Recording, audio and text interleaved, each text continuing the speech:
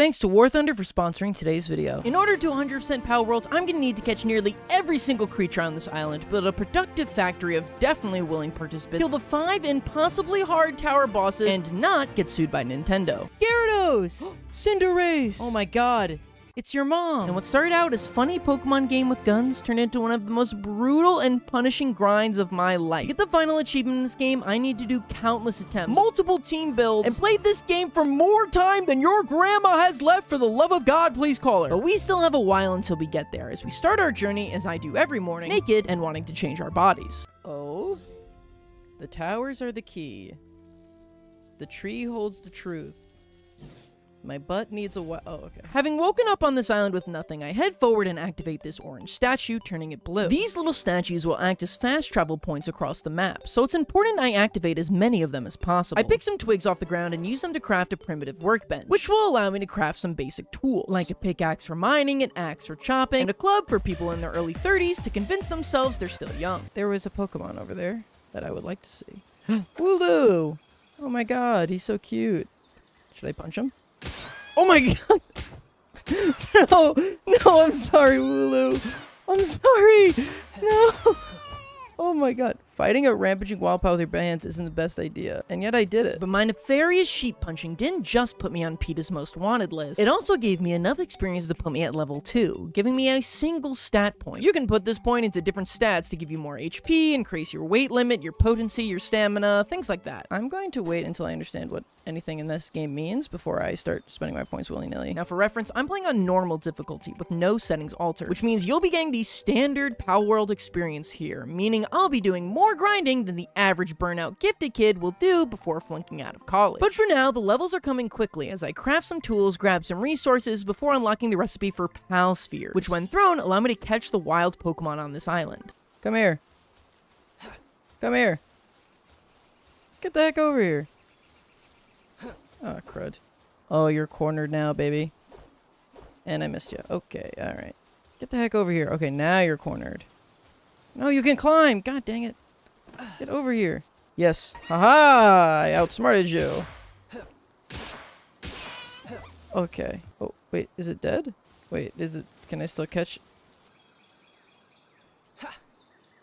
Oh. Oh, I killed it. Lesson learned! After crafting a couple more spheres, I weaken a land ball, making sure not to kill it, and then throw a Pokeball at it.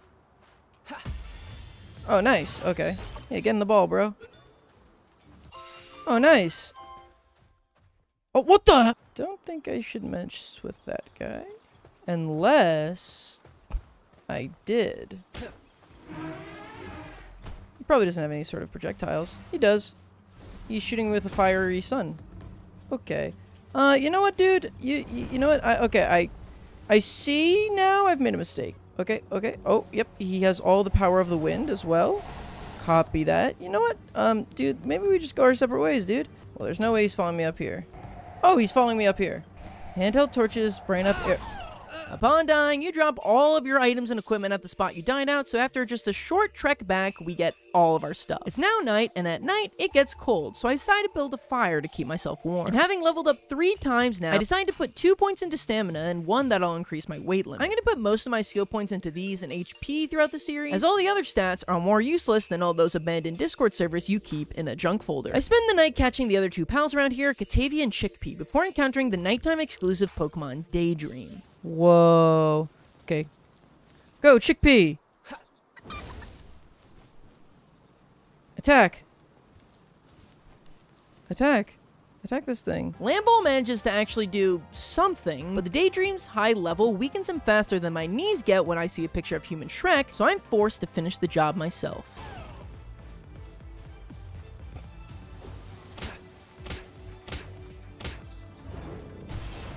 Okay, alright, how do we heal? Yes, managing your health is one of the most important parts of any Palworld playthrough. So here's a short tutorial on ways you can heal in the game. That's the neat thing. You don't. And yeah, I stole this joke from a Reddit post. What are you gonna do? Put me in the next H-Bomber guy video? He already said he wasn't making another one. Daydream manages to weaken me down and I'm forced to retreat, teaching me my first big Palworld lesson. This game is not a walk in the park like your typical Pokemon game. I remember in Legends Arceus I strolled right up to that level 40 Alpha Snorlax at level 2, caught it, and called the rest of the game a cakewalk. Here in Palworld, if you're even just a few levels before your target, you'll get obliterated. It's about time to set up my base, so I placed down my Pal Box close to this blue tower from before. That way, I'll always have an easy fast travel back to my base. Only to realize that building your base creates a fast travel point, and I could have set up somewhere where, I don't know, there aren't giant ruins blocking the entire area. But the other thing the Pal Box creates is a subtle transition to asking you to subscribe to the Shawnee Dude channel. I upload tons of long post-commentary playthroughs, perfect for you to put on your second monitor, while you so desperately try to avoid even one single thought from entering your head. So if you're liking the video, please subscribe. Irregardless, I decided to work towards upgrading my now base, as that will allow me to have more pals out and working. Yes, not only do you get to torture, kill, and then force these monsters to attack their brethren, you also get to use them as free labor. And while one might think it's pretty bleak for this entire game to revolve around coming to a new island and enslaving the wildlife that live here, counterpoint, look how cute he looks with his little hammer. He yearns for the mines. To get the next base upgrade, we need to build a bed. Now, I initially thought this bed was for pals, not me, which is why I made this room look so prison-like, but I guess this is my house now, which feels like a well-deserved punishment for my crimes. I continue upgrading my base until a Horcrate stumbles on by, and he does quite the number on me while I weaken him. I throw a ton of Pokeballs at the owl, and eventually one goes through and Horcrates is mine, who is currently leagues above all my other pals. Most of the achievements for this game also involve catching a certain number of unique pals, with the highest being 90, meaning we're gonna want to catch everything we see. After making some more base upgrades and upgrading our arsenal with a bow and a spear, head back out and catch some more pals. While it might seem redundant to catch multiples of the same pal, you get a sizable EXP bonus for each additional pal you catch, up to 10. And this is the single best way to level up in the entire game. So just like the scripts for my shorts, I'm gonna be repeating myself a lot. Whoa, what's that over there? You see that blue thing, guys? Oh, shoot. Okay, can I make this jump? Kind of? What? Oh no, I ran out of stamina! Oh god. Well, where do I go from here? Oh, I'm gonna die is where I go from here. Thankfully, my stuff didn't stay in the water, and I can easily retrieve it from this ledge. On my journey, though, I ended up finding this chest with great balls in it, a large damp egg, and some more Wooloo. I bet we could catch that thing. I bet we can catch it. Be on your guard! Okay, we gotta dodge a little bit. Wait, I didn't want to defeat it, man. Oh my god. But despite the accidental Nightwing kill, I do manage to catch some new pals in Pangullet and Gummoss before accidentally killing 3 more Pokemon. Oh my god, why is it so easy to accidentally do that? We do find a chest that has some pal souls in it, confirming that pals in this world do have souls. But when we die, we don't. And oh god, MatPat's already making a theory on it. I end up heading further down south where I find another fast travel point as well as a new spirit in Foxsparks, my first fire type pal. And fire's usually my favorite, and Horcrates killed it. Oh my god, you're too strong, Horcrates. I need to put you away. You're too strong. I unlock a nearby fast travel station and then head back to my base where I build the Statue of Power, where we can charge our crystals, use pal souls to upgrade our pals. We can also use these little green statues I've been finding to upgrade our capture success rating. With all these level ups from our journey, I can finally craft some clothes, a paraglider, and a snarky quip that I need to make here, because my videos are written like a crappy Taika Waititi movie. I also built a logging site that will allow my Pokemon to gather wood by themselves, which is good because I've probably spent 30 minutes of the 2 hours I've played so far just getting more wood. And with that, it's time to head back out and continue catching more pals to grind up that EXP, until I finally find a new one that's a full 3 levels higher than me. Whoa. Etherideer. That's cool. I want it. I will capture it. Oh, I died! No! Lesson freaking learned. But I don't let that get me down and get right back to catching some new pals. Whoa, Eevee! Oh my god. I want an Eevee. Nice. What the heck? They're singing in the sky! Oh, it's one of those Nightwing things! Oh, I want it. Oh, great. We're gonna need some help. He got stuck on a tree! Now's our opportunity! Go, Horcrates! Horcrates is kind of bodying Nightwing. Then again, this thing's kind of bodying me. Run, run, run, run, run. Okay, return. And then... oh no, this is gonna kill it. Oh no, thank god. This is my chance! Go! Oh, you missed! Oh my god. Oh, nailed it! Oh, nice. Cool. And we're not supposed to even have a Nightwing until around level 15. So not only was I feeling like we're kind of clutch for that, but his power is going to be huge compared to the average PAL we encounter. But after a little more catching, I'd let an intrusive thought win. What if I hit this person? Okay. Uh-oh, I've been spotted. Go! Oh my god, I didn't think this would actually work. Oh my god, there's guards! I gotta get the frick out of here. Horcrux defeated the skilled Islander. What the heck are you doing over there? Oh, he's got a gun. Okay, we gotta run. We gotta go home. Yep, let's go home. Oh my god, I did not know that was like a thing. I'm wanted? I didn't do it on purpose. I'm sorry. How do I become unwanted? And the only way to become unwanted is to sit with you at lunch, you freaking loser. But actually, the only way I found is to just drop everything you own and run at them nude. Which is actually the same way you get rid of cops in real life. Trust me, I only have 3 felonies. But before I get into my experiences in jail, I'd like to introduce the sponsor of today's video, War Thunder. If you haven't heard of War Thunder before, just like when your dad was teaching you to drive, it's one of the most in-depth vehicle combat experiences ever made. The game's all about fighting in tanks, planes, helicopters, and ships. Now, how many vehicles do you think this game's got? Maybe 50, 60?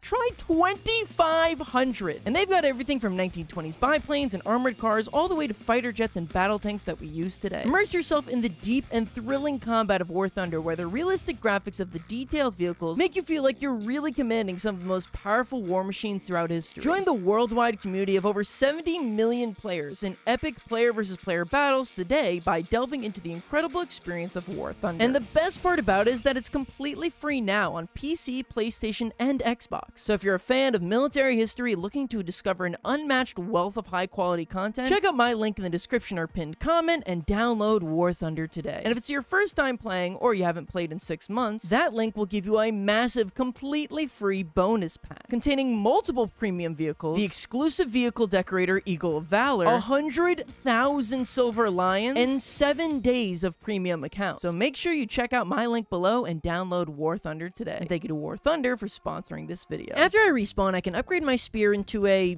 baseball bat. What's our bow gonna upgrade into? A bubble-blowing stick? I also put down a stone pit for our pals to mine stone while we're gone. I catch a bunch more pals, including a second Nightwing. When I get home, I make myself a crusher, which will allow us to convert our stone into valuable paldium fragments. A material required for many things, but most importantly, Pokeballs. We also build a primitive furnace to start refining our ore into ingots, and then we go to craft the last thing we need for the base upgrade, a hot spring. But we're currently short on pal fluids? Is it pee? Is it sweat? Is it cum? On my quest to find more pal fluid, I start exploring further north, where I encounter the dreaded deer once again. But now I'm much better prepared with Nightwing, allowing me to easily whittle him down. Well, at least he was doing that until a second one emerged from the woods, forcing Nightwing to retreat.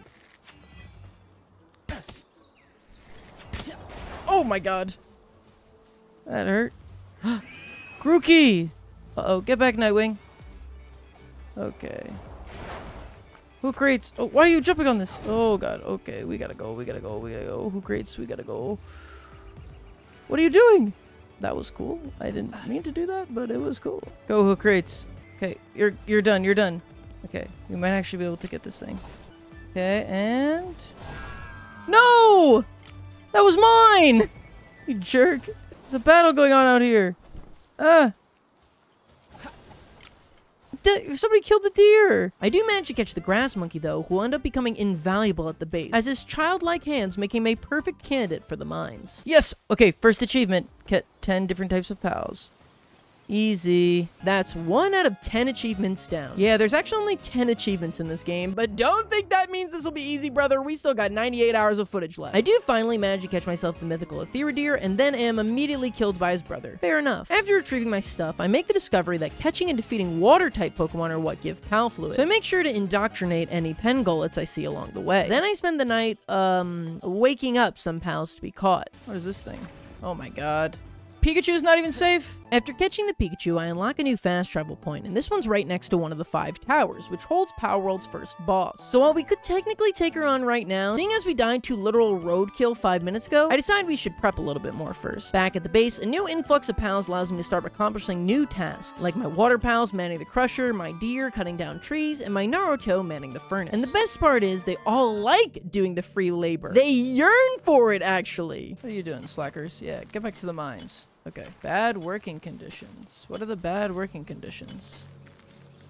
Feeling down because of bad working conditions. Oh well. You'll live.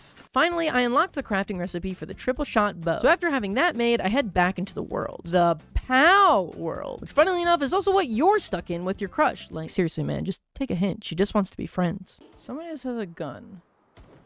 Oh, wait. Syndicate Thug. That's an actual, like, person? Thought it was a Pokemon. What's going on up here? The heck are you guys doing? Oh my god, there's a whole base! Alright, well, if you insist, I guess can this thing attack humans? Oh my god, did I just kill that guy? Okay. I can't think about that for too long. Oh my god. Oh wait, they have this cute little guy trapped in here! Well, now I don't feel bad. You guys are doing animal cruelty. I clear out the base and free the trapped pal, whose name turns out to be Floppy. I didn't realize that by freeing it I'd actually capture her, but that's a fun little added bonus, as she's probably my favorite design of all the Pokemon in this game so far. I continue exploring and find some new pals and capture them in Melpaka Combat, who, is it just me or does this thing look like they tried to make the Shadow the Hedgehog version of freaking Bubsy? Pilot license? What for? And some more Horcrates, which I'm realizing now is definitely supposed to be a mix between Who and Socrates, but I said Horcrates this entire playthrough, so I'm sticking to it, man. After grinding all that EXP last night, I finally feel ready to take on the game's first boss. So I head to Rain Syndicate Tower and join the fight. Oh my god, Totoro's in this? Oh my god, it's starting. Go, Nightwing! Oh wait, maybe Nightwing won't be the best move here. Actually, I don't know. Go, Nightwing! Get back! Uh-oh. Oh. He's gonna go through. Okay. Go, Nightwing! I don't care if our deer is slacking off. Let him do whatever the hell he wants right now. Okay, I'm taking mad damage. We gotta go. Okay, that did a lot of damage. Let's be conscious of that. We only have 10 minutes to do this. Uh-oh. Uh-oh, uh-oh, uh-oh. That hurt. That really hurt. I'm shocked. Alright, Nightwing, you're not doing the best. I'm gonna be honest. I think you'll do better. Who creates? You immediately got hit. Okay. Okay, I did not know what I was getting into. Clearly. Who creates? Are you doing anything? No, you're way too slow for this. Okay. Understood. Nightwing, it's all you. What's going on? Holy crap! Where is Nightwing? Oh, Nightwing died! Uh-oh. Spark it, go! Oh my god. Okay, I'm gonna die. I'm gonna die today. My god, this guy's no joke. And I got no more arrows left. Run! Oh yeah, okay, I'm dead. Okay, I got it. Yep, got it, got it. Yeah, I wasn't even close. We were doing okay damage with Nightwing, but the second he died, we did not stand a chance. I'm gonna have to get a ton stronger before visiting my neighbor and the Tumblr girl again, which means back to catching and grinding. But luckily, very soon I find a brand new type of pal. What the heck? What's going on? It exploded! Uh-oh. Oh no! Get away from him! Oh my god, that is absurd. That is actually absurd. What the heck? Okay, lesson number 47 to Palworld, don't go near the dodos. Upon arriving back home, I've unlocked a new item called the Meat Cleaver. And unsure what it does, I decide to test it out. Butcher Gummoss. Oh my god! No, Gummoss! Oh my god, the horror. Oh my god, why I feel terrible about doing that. I'm gonna do it again though. I'm sorry. I'm sorry. I have to do this. This is a great way to get extra resources out of all those extra pals I had to catch, and also, it's funny. I grind on some more ore and then discover that Bubsy has a special ability that allows you to see all the different pal types in the immediate area, which is extremely useful for not only tracking down new pals, but also hitting my 10 pal catches for each type. This allows me to find some more deer and then kill them to get the horns I need for the deer's saddle. Yes! Oh, this is awesome. This is gonna get getting around so much easier. Oh, no, no, no! Yes, like I said before, every pal in this game actually has a special ability. And some of those abilities are the power to use the pal as a rideable mount. Having my own rideable deer makes getting around and catching pals much faster, so I'm able to level up way quicker. These levels give me the confidence I need to take on the giant mammoth once again, who kills my deer in one shot, and I'm forced to retreat into a cave to survive. This introduces another huge mechanic of Palworld, dungeons. Dungeons are like little areas, usually guarded by some strong armored guards, but hold good resources like ore, coal, and paldium fragments. They also usually usually have some rare pals, like in this case, the brand new pal, Maw, who is probably the ugliest pal in this entire game. The end of the cave has you do a boss fight with what's called an alpha pal, and let me explain what that means for my fellow Omegas out here. These pals serve as a little mini-boss around the map and in dungeons. They're way larger and way stronger than their normal versions. In this case, I go up against an alpha Jolthog, which actually goes pretty well, as I've learned Palworld's secret technique that basically busts this game wide open. Yeah, by clicking control, you can do a dodge roll, and this discovery makes dodging attacks much easier. But what made this fight even easier was the fact that Jolthog got stuck on the floor midway through the fight, so I could easily kill him. For defeating the electric prick, I'm awarded with some rare ancient civilization parts, and then from the 2 guarded chests, I get rubies to sell and an attack pendant, which will raise my attack. That experience pushed me to level 16 and unlocks the recipe for the high quality workbench, allowing me to start make upgraded tools using ingots like a metal pickaxe, metal axe, and a metal spear. With my new equipment, stronger pals, and higher level, I finally feel ready once again to take on the tower boss. I'm hungry. Oh god, okay. This time Nightwing's higher level combined with my triple shot bow are doing way better damage. Not to mention me learning how to roll lets me dodge way more of Grisbolt's attacks. I even try letting my other pals fight for a bit. Oh my god, Floppy, you suck! Okay, lesson learned. But even though I'm still doing good damage, Grisbolt's attacks pack a punch. But I'm spamming roll. How do I not win? And to make matters worse, my ace Nightwing is nearly dead, so I have to send out the much weaker Bubsy. But despite his less impressive stats, Bubsy actually does an amazing job of distracting Grisbolt while I'm able to wail on him with my bow. Tombat, if you take one more hit, I'm gonna call you back. Oh my god, Tombat, you're bodying him! Come on, Bubsy. Bubsy, get back! Okay.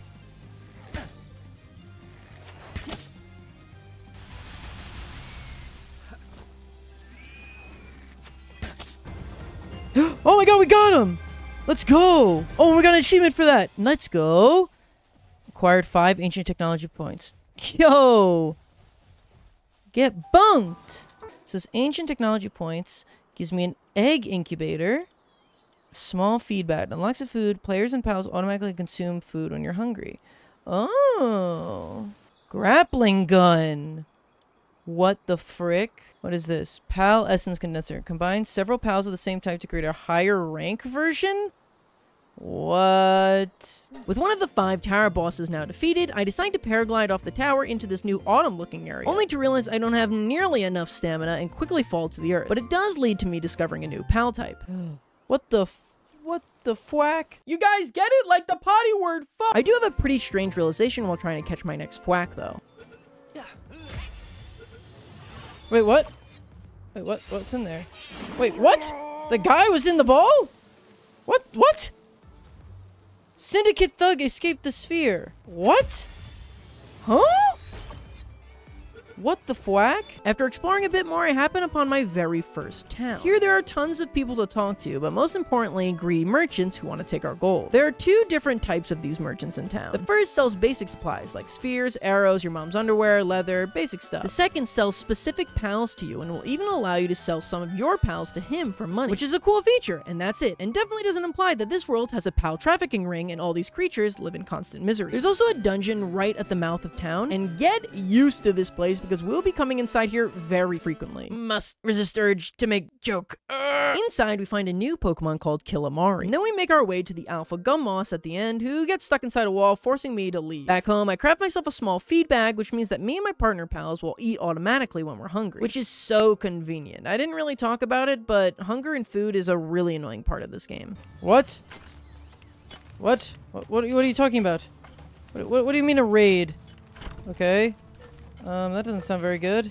Oh my god! Tansy is glitching! And it's eating all my red berries. Besides the point. Where are these man-eating where are these guys? No, where are the bad guys? I don't see them. Oh, did we kill them already?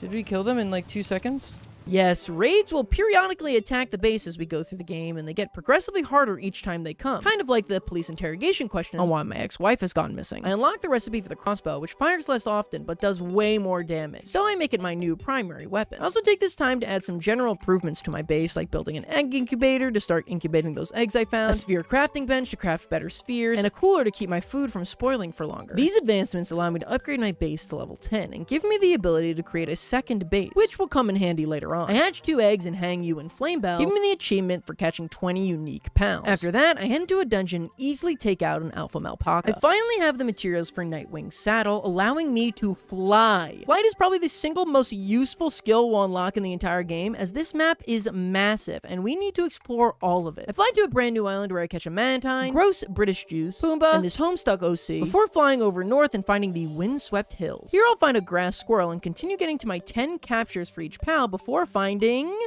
What is that? Oh my god, I want that so bad. What is that? What the heck?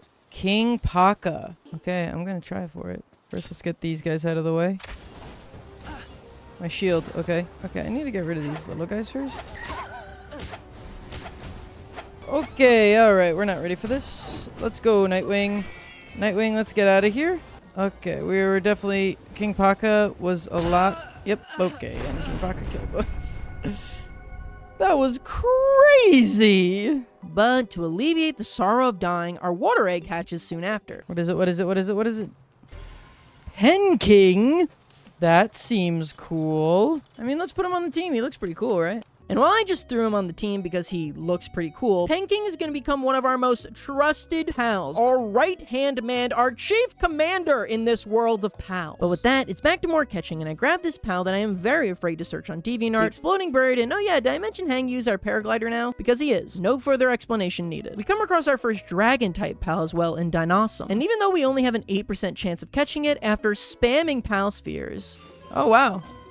Nice. Soon after, I find an overworld alpha that's also a dragon type in Chile, but my insistence to try and catch it leads to, well...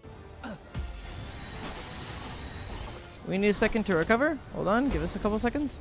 Okay, hey, it's only fair if you actually give us a couple seconds. It's actually only fair. Okay, you didn't act that's actually not, you're actually not playing my other roles. Wait, what? I killed... Oh my god, the freaking... It must have killed it after I died. After a bit more grinding, I actually end up completing one of my first pal goals as I catch my 10th Tansy. This means I'm running out of Pokemon to catch here, so I gotta start heading north, and doing so has me encounter a new phase. The Black Marketeer. Oh, okay, this guy seems cool. What the freak? He is haunted. What's up, buddy?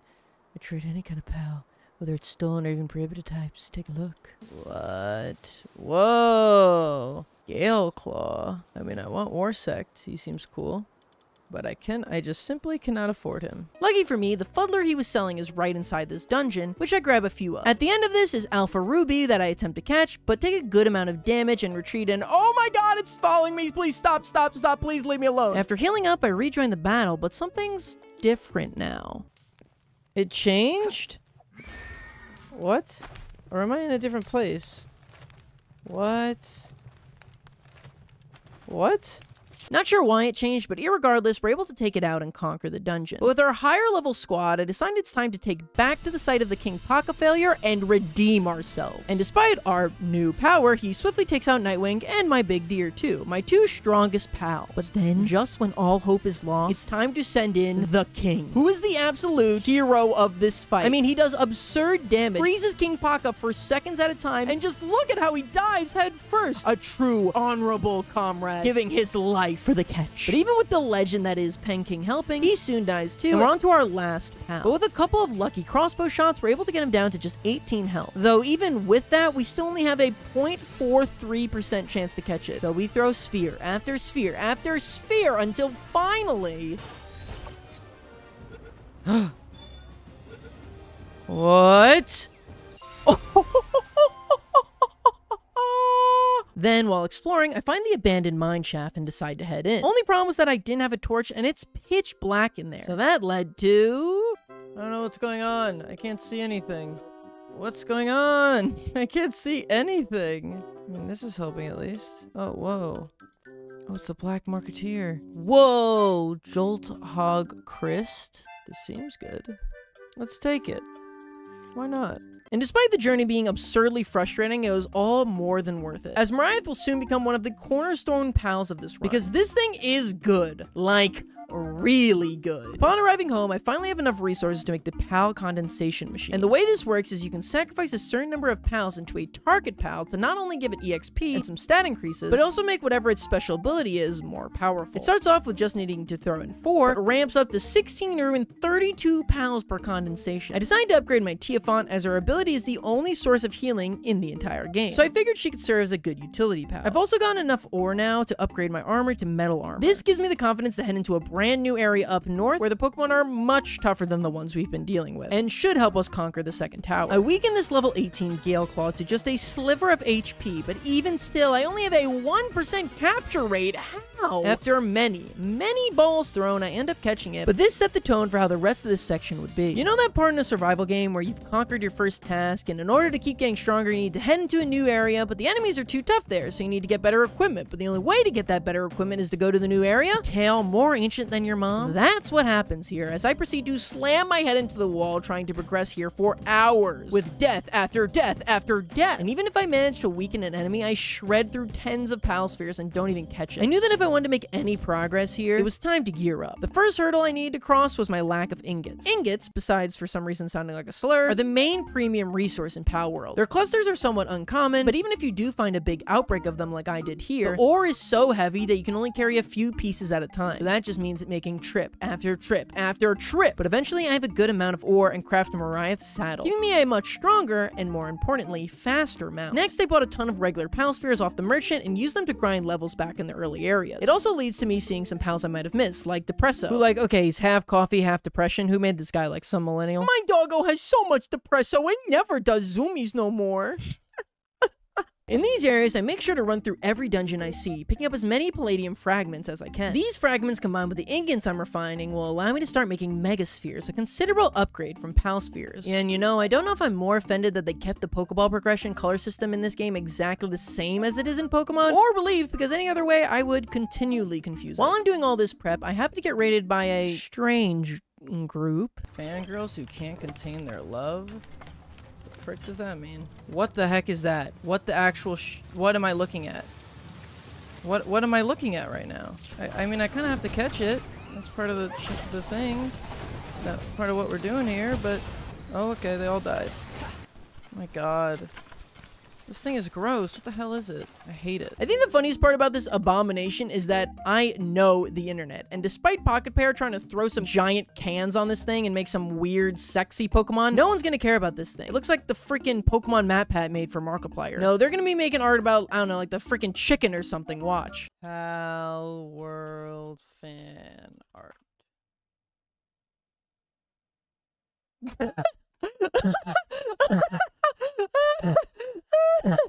I was joking. I was making I hate this place. I end up making some Ultra Spheres as well and get all the way up to level 26. And with that, just 3 hours later, it's time to tackle the Bone Zone once again. And this time, things go much smoother. I'm able to catch some more Floppy, Marvin the Martian, this butterfly, and this weird grass woman that I feel like my friend Adrian would like a little too much. Another thing that helps traverse through the area is going at night. During the day, so many Pokemon spawn in these huge packs, but at night, you can just wake them up from their sleep and take them out one by one. Mariah's fire attacks also help greatly since this is an entirely grass area. Oh yeah, there are like types in this game, and every single type has one other type that it does double damage to. Like electric beats water, ground beats electric, you get the point. But for some reason, fire is the only exception to this because it beats both grass and ice. So I guess fire, of all things, is the best type in the game, which is a large reason that Mariah is so good. Except Mariah actually isn't a fire type. It's just covered in fire, learns fire moves, and has literal flame wings, but I digress. I do end up dying to a pack of Martians, as their snipe attacks still pack a punch even with all our improvements. After getting all our stuff back, I happen upon a moth that doesn't look quite like all of the other moths around here. What's that? Why is that one glowing? What's special about him? What's special about him? Yes, this is this game's equivalent to shiny Pokemon called Lucky that are both 4 times larger and have a perk that makes them hit 15% harder. And am I the only one who just finds it hilarious that they made them just actually shine? It's like someone at Pocket Pair was like, we gotta have shiny Pokemons in this game. And no one in the room bothered to bing what they meant, so they just kind of went with their gut. Despite my jokes, this thing absolutely annihilates me. Just thoroughly literally embarrasses me. But after getting my stuff, I try a nearby boss named Battaglia, and while this thing also beats me on the first attempt, on attempt 2, I'm able to accidentally kill it while trying to catch it. Apparently, these overworld alphas respawn after an hour, so I'll be back for her later. I'm in desperate need of some more cloth for my next base upgrade, which you can luckily buy at the merchant. So in order to afford all that I need, I'm gonna make like Logan Paul and sell some animals that love me to someone I barely know. I actually decided to get rid of these Noah's Ark style and only keep one boy and one girl of each species. That way, if I need more, I can always breed them. After getting the cloth, I need to build 2 much nicer beds and grab my base upgrade. I decided to head back into the dungeons as we're gonna need tons of ore for the next wave of upgrades, and along the way, I make a shocking revelation.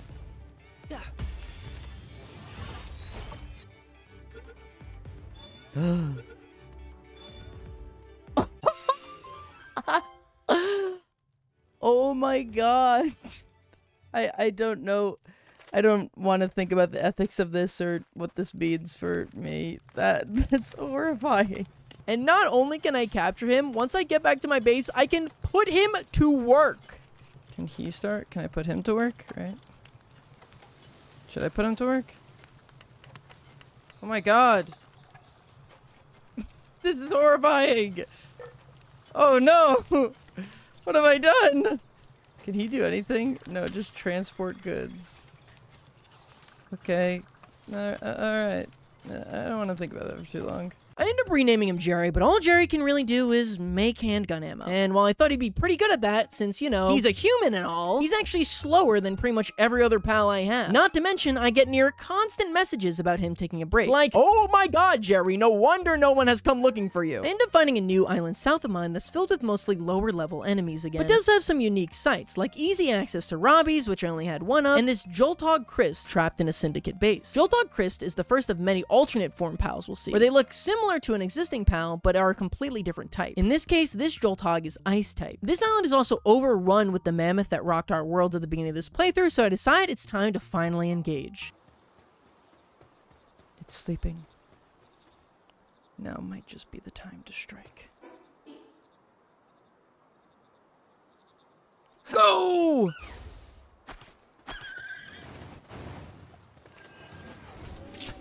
Oh my god, we're getting him. We're actually getting him. Oh my god! You freak!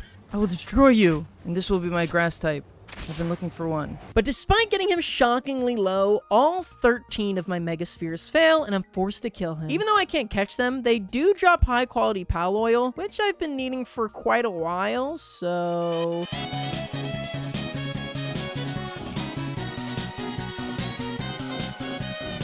I run into this bronze cherry, but unfortunately you're unable to throw pal spheres at it, so I have to kill it. But on the bright side, I managed to find a new pal, Ribbunny. Freaking gumball looking character. I also discover a brand new area that looks completely different than everywhere else I've explored before. Mount Obsidian. Cool. It's hot here. I see. I see. Oh, okay. I'm like steaming hot. Oh my god. I thought it was like gonna be a little hot. I'm steaming. All right, let's get out of here. You can't fly above it. All right, we need fire armor for that. Understood about Mount Obsidian. It's the Breath of the Wild Goron area. Oh, there's an egg there. Finally, a fast travel point. Oh my god. Okay. That's so nice. Holy crap. I end up finding a fast travel point and make the trek to Goron City my new goal, which means it's time to do a slew of upgrades. Make the max. Oh yeah, that's what we need. With all our new spheres, we can finally go back to Memories Island and chuck balls at him until... Come on. Okay. Okay, we hit that. Yes! And we got the freaking Mamo Rest. Having a Pokemon this powerful is going to be a gigantic help in upping our power level, which shows itself almost immediately as he helps immensely in whittling down this level 31 Alpha Univolt I found. And I don't really know how to express this without sounding like a 7-year-old boy who thinks he just got the world's fastest Hot Wheels, so I'm just gonna lean into it. Look how cool this is! They're like these giant monsters and they're fighting! It's like Godzilla versus Kong in real life. They're like... Okay, I'm done. Just had to get that out of my system, sorry. Memory's weakening Univolt allows me to swoop in and catch it, further building out our squad of powerhouses. Then it was time to start grinding out as much ore as we can, because these weapon and armor upgrades are getting expensive, man. But I found a little trick to make gathering it much easier. You see, like I said before, the biggest problem with mining for ore is that despite putting tons of skill points into weight, I can still barely hold one rock. But I found this huge clump of ore that respawns right next to the church fast travel point. From here, I can go through and mine out every single rock, then take them in trips ships and drop them in front of the fast travel point. Then, once I've gotten all of the ore, I can pick them all up and fast travel back to base. This hugely speeds up my ore gathering, as every trip here garners me around 200 ore. And the rocks respawn every hour, so... How many bars will we get? How many bars will we get? Oh my god, 164. That is nice. These ingots allow me to make a huge artillery upgrade, going from the measly crossbow to a handgun. Yes, halfway through this video, and we're just getting our gun in the Pokemon with Guns game. Call me DiGiorno's, because I truly did not deliver. But also, call me Annie, because I got my gun. But also call me... never mind. To make ammo for my handgun, I need to make gunpowder, which is 2 parts charcoal, which we can get from cooking wood in a furnace, and 1 part sulfur, which is a rock found around the world that we found very few of so far. So call me a Hollywood actor, because I won't be shooting until I get my special rock. Yes, I knew I had one more in me. I also make a hip lantern that'll automatically provide light whenever I enter a dark area, which will prevent things like the mineshaft incident from happening again. I go out and attempt to add another stronger member to our team as I enter a fight with the highest level enemy I've fought yet. What the frick is that? Oh my god, it just did so much damage. This thing is cool, man. I want this. Is this an ice type? Oh no, it's neutral type. Oh my god. Oh, you're stuck in the wall, Nightwing. Go! I was like, why isn't he doing anything? Go! Memorist! Oh my god, Memorist is bodying her. Oh shoot, that was a wallop. She's getting close! Oh no, that didn't feel good. That felt quite bad. Alright, get back. Oh, come on! We were so close, it was 57 health! Oh, darn it! Darn it, darn it, darn it, darn it, darn it, darn it, darn it! Not sure why I responded to that like a Full House character whose crush just asked someone else to the dance, but irregardless, I head back, and this time, things go a lot better. Watch how much damage we're doing. Get back, okay.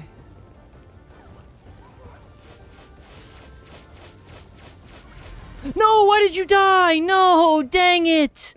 Damn, no, the stupid fire killed you. No! Oh no. Dang it, I wanted to catch that thing so bad. Okay, I'll have to come back. In the meantime, I realized that most dungeons have at least 1 sulfur rock, so I'm able to make a bunch of gunpowder that I can then turn into 200 bullets for my pistol. I head back to where I found the bronze cherry and capture her, as well as this ghost Eevee. Nope, Mariah killed it. Awesome. But I do manage to capture an alpha Pringles man, as well as his little minions, which are somehow completely different Pokemon. The rare catch train doesn't stop there, though, as I encounter a shiny, lucky Ribbony, which is actually pretty nice because being shiny increases your work speed by 15, and Ribbony can do most tasks that need to be done around the base. Finally, I make myself some heat-resistant metal armor, perfectly equipping me for the heat of Death Mountain, and head on back there. And while this was only a few short minutes of work for you guys, for me, it was 6 hours, as I approach hour 18 of my playthrough. So after all that grinding, I am beyond excited to explore this mountain. Brothers of the Empire Martyr? What the heck is this? Are these guys supposed to be bad guys? They're not doing anything. Oh my god! And oh my god. Whoa, what is that?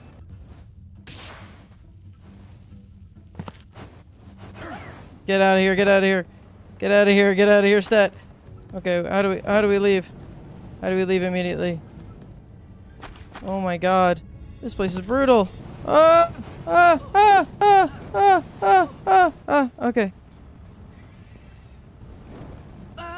God damn it! Oh my god, I lasted like 5 seconds there. Alright. But since we died, we've got to go back and retrieve our stuff from the mountain. Only problem is, I was wearing my only heat-proof clothing I had when I died. And I tried just YOLOing it naked, but I don't even get close before I'm on death's door. So I go back to my base and make some heat-resistant fabric clothing, and then go back to the mountain to pick up my stuff. Okay, now we can tackle this place. But as I traverse, I realize that the preparations I had done might not have been enough for this place. 2%, jeez. Even to just catch these 2 flame bells, which are supposed to be these little freaking easy baby pals of the area, I go through 30 megaspheres. Nearly half of my spheres gone to these 2 sniffling little candles. Though on the flip side, I managed to catch this cool flame horse in just 1 ball. Oh? O'Reilly's Auto Parts, baby! And as cool as this thing looks, it's a little hard to take it seriously when it looks like the horse OC I would make when I was like 5 years old. He's all black, and there's flames coming off him because he's so strong, and he's got flames coming out of his nose, and his name is Shadowbringer. Irregardless, things don't go so smoothly on our next encounter as we get the pulp beaten out of us and are forced to retreat and hide inside of a nearby cave. Phew, at least we should be safe here. What the heck is this? Oh. Alright, so we're good. We're running. At night, there are knocked versions of all the normal enemies running around, which are really cool. But sadly, I end up knocking most of them out, though I do manage to catch this Van Meer. But on the whole, I'm way too underleveled for this place, so I decide to just activate the fast travel point and leave. With my tail between my legs, I opt to start exploring the rest of the grassland islands on the map, hoping to find more alphas to fill out my team and give me a better survival chance. I find and catch this cat witch, this evil spirit cat who is somehow a neutral type and not a dark type, and this electric panda who's really high leveled compared to my team. But the raw power of our memories let us easily truck through. And despite having a 0.42 catch rate, I actually catch it on my first ball, which was really cool. I find the black market guy again, and after selling off my excess pals, I buy a war sec. He costs a whopping 17,000 gold, but luckily I have enough. Oh my god, when did I get so much money? As I head further north, I start encountering completely new pals like Malsanda, Arsox, and Blixen. I have no idea why they started naming these things like Santa's reindeers. Pro tip for anyone playing along, grab yourself a ton of Blixen. Most pals who are good at fire type tasks can pretty much only do that, but because of Blixen's furry bait design, she's also a really good crafter and transporter, allowing her to do a lot more around the base once she's finished refining. Finally, I find a level 35 Alpha Verdash, and okay, I've been making Pokemon jokes this whole video, but this is the first one that I'm actually like come on, this is the same freaking thing. Like, how many monsters got flared shin guards? Irregardless, this thing's actually pretty good for factors not listed in the stats page. You see, while things like attack and defense are really important to a pal's performance, that's not all that's important. Since the battles take place in a 3D space, being small enough to aim your attacks and quick enough to dodge other attacks is actually pretty important. Not to mention it prevents getting stuck on the various set pieces in the environment. Unfortunately for me, I go through 12 Megaspheres and 1 Gigasphere unable to catch it. So similar to my dad before he left for Milk 16 years ago, I'm definitely going to come back later. I do manage to catch this B-Guard though, pushing me to level 33. Yeah, the levels are coming a lot slower now as the required amount of experience has massively increased for each level. But while looking for some more pal oil, I managed to find something incredible. Oh my god. It's a big Lamball. It's so massive. What the heck?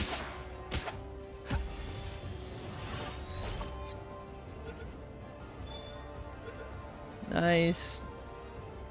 I've also further optimized my ore gathering ritual as I've unlocked a saddle for Mammary, whose special ability means that he can mine ore more efficiently while being ridden. This takes me a while to figure out since there's no mine ore button, but I realize what they mean is to use your attacks and just absolutely pulverize these rocks. Like, I don't know much about mining, but there's gotta be a better way of doing this than just dropping a nuke on the rock. Irregardless, the improved efficiency moves me up to around 320 ore per trip and a good amount of wood as well. I'll be making this trip with Memories pretty much every day from now on, as the next thing I need to build, the production assembly line, costs a whopping 100 ingots. Combined with the new tier of balls I need to craft also requiring multiple ingots, we're gonna need mountains of ore. While all that's smelting though, I go back and catch myself the Lunaris, who's a neutral type that can learn tons of different coverage moves, making her super versatile. Let me just search what the best moveset is for her, and oh my god, please do not Google her. With all the ore smelted, I build my sphere assembly line. This allows you to craft higher tier spheres, as well as craft them at a faster pace. But you also need a generator, powered by an electric pal to fuel it. Speaking of, I found a desert up in the northeast of the map that's completely populated by electric types. There's gotta be new Pokemon around here. Oh my god, what? Why is this? Oh, it's a Dinosaur Lux. I see, a Rayhound. Interesting. But the pals here are even higher level than the ones in the volcano, and they all quickly drain me of all my shiny new pal spheres. In fact, I spend so long sitting here throwing balls that it turns night, where it apparently gets freezing cold in the desert. So without any sort of cold resistance armor, I die. After retrieving my stuff, I try exploring around here for a bit longer, but just like the time I accidentally stumbled into the adults only anime expo section, I could tell pretty quickly I don't belong here. Upon arriving home, I realized that Jerry is slacking off again. So it's time to do the unthinkable. Alright, Jerry. You've had your time in the sun, and I'm sure you've had a lot of fun. But now, you've been slacking. I hear you're depressed. You have an injury. Jerry, it's been nice knowing you while we did. Jerry, I'm sorry. I'm sorry. I'm sorry. I'm sorry. You needed to be taken out. After replacing Jerry with the lizard with Jugs, I was feeling a lot stronger, especially because my Lunaris has a whopping 409 attack. So I decided to go check in on the tower boss that I found in the desert. Whoa, who is this guy? What the frick? Ordered an Xbox controller. Whoa. He did the One Piece thing. What the heck is it? Marcus and Flarius. Cool. Oh my god, it is 100,000 HP. Oh my god. Go, Lorenus. Okay.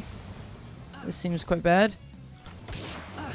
Oh my god, I'm gonna mega die. I don't think we could do this in 100 minutes. Alright, I should just die. No way I'm beating that.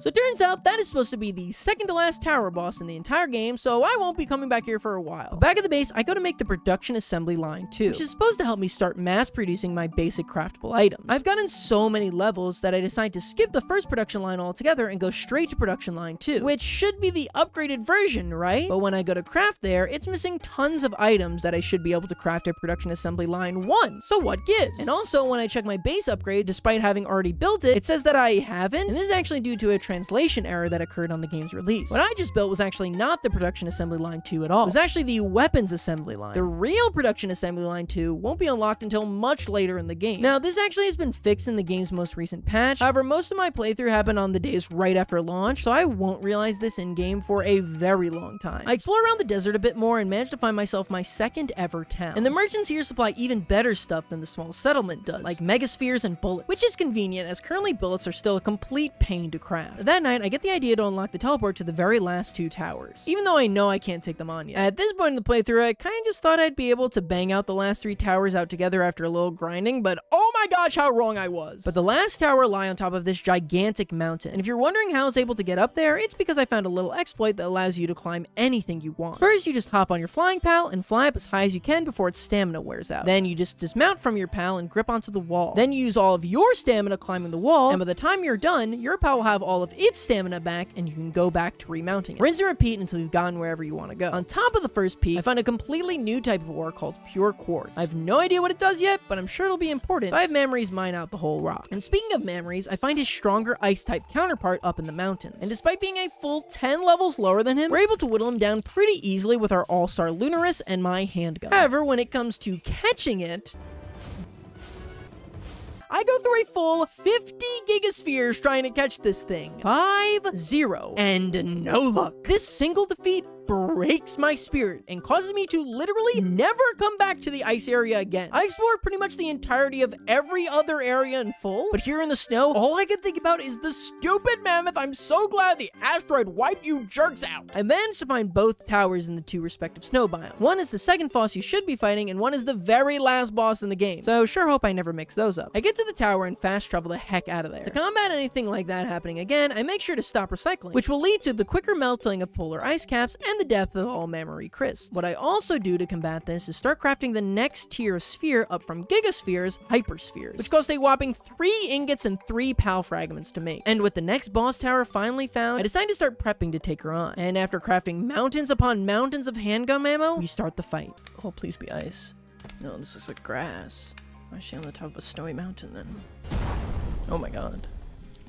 Hold on. How is this a boss pal? Isn't that the same thing that we fought like 10 hours ago? You're gonna tell me that these are 2 completely different Pokemon? You're gonna look at me and you're gonna tell me that I'm wrong? Irregardless of that, this is actually a pretty tough fight. I started with Mariah because I figure his fire type attacks will easily weaken Lylene. And while he does decent damage, he lasts all of about 30 seconds before dying. Yeah, Lylene has this pretty strong water bubble attack that just decimates him. Next, I send in Nightwing, whose ability to fight at a ranged distance lets him survive a lot longer. And by a lot longer, I mean a whole 45 seconds. So I send in Lunaris next. I also make the realization here that headshots actually do double damage, which I guess makes sense, but I never thought to do that because I rarely encounter scenarios where I must shoot a Pokemon with a gun. Lunaris ends up doing a lot more damage than the other 2, and even ends up freezing Lylene a couple times, allowing me to just rattle bullets into her. After some good minutes of damage though, she gets pretty low, so wanting to save her for later, I send in Warsec, who for some reason Lylene just refuses to attack and just stays aggro onto me instead, which is honestly fine as I've unlocked this secret technique, constant rolling. This lets me avoid her while Warsec just pumps her from the back with attacks. But once she does lock onto him, she rapidly destroys his health, forcing me to send in Mammary's. This is actually pretty bad as we might be doing alright damage, but Mammary's is my 5th pal, meaning everyone else on my team is either dead or gravely injured. Mammary's really pulls through though and puts out a good amount of damage, and also his more tanky approach keeps Lylene still, letting me get tons of good headshots on her. However, after taking taking a brutal hit, I must retreat to let my shield regen, which is when Memories gets hit by a hard water-type move, which I didn't realize, but is super effective because grass isn't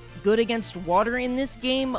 Like, I understand things got to be a little different, but, like, this is too far, man. While they're not fighting, your pals actually regen HP, so Mariah is basically at full now and re-enters the battle. We've got less than half our time left, though, and we're slightly behind where we should be on damage. It's gonna be really close. Just then, a huge attack kills Mariah. So we have to send in Nightwing once again. And I have no idea what got into him sitting in that sphere, but in less than a minute, we do nearly 10,000 damage together. However, after his brilliant performance, Nightwing himself dies. Thank you for your sacrifice, Nightwing. Alright, Lorenus, you're gonna have to bring this one home. Time is ticking down, and in order to close the gap, I start playing it risky and go for way more headshots. But this bites me in the butt as I take massive damage, forcing me to retreat. But I stay persistent, weaving in attacks whenever I can until there's just 90 seconds left. Oh, crud. Alright, 3,000.